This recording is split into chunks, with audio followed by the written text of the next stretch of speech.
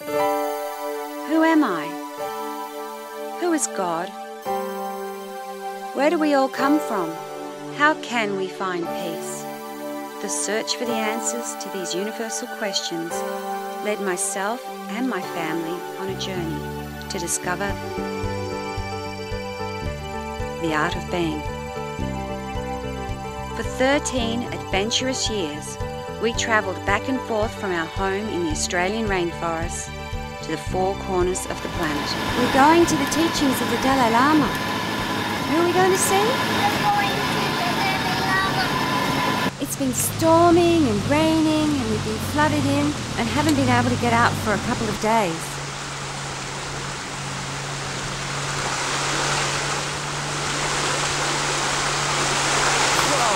Oh, scary. You okay, you guys? Yeah, it wasn't so scary because I could have just jumped out and swum.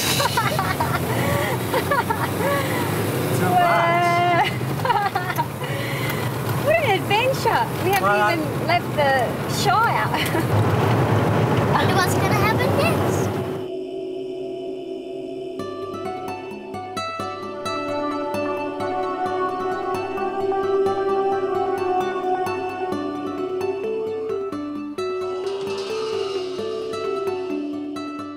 Transformation of humanity, change of humanity, right? For better, for more friendly, for more peaceful.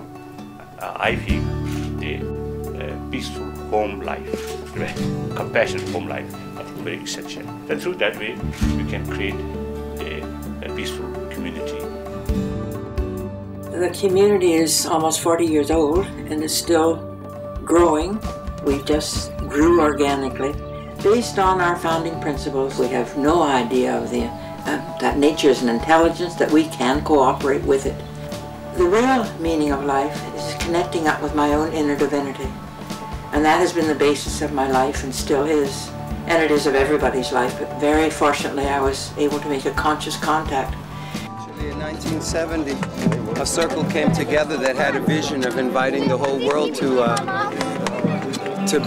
bring a family, a gathering together to show the world that we can all live in peace together no matter where we're from, what color we are, what our religion is.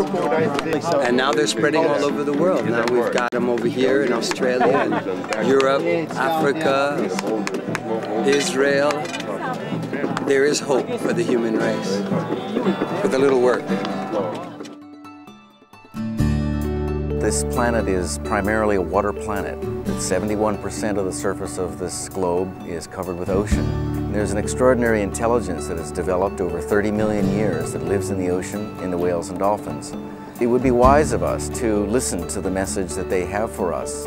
They have shaped themselves to match the environment, rather than what we've been trying to do, which is to shape the environment to fit us. The prophecy that was told and passed down is that whenever a baby white whale is born, it is a sign to change now. We must change our ways. And if we don't change it now, this or that won't be able to provide the humanity, for the next generation.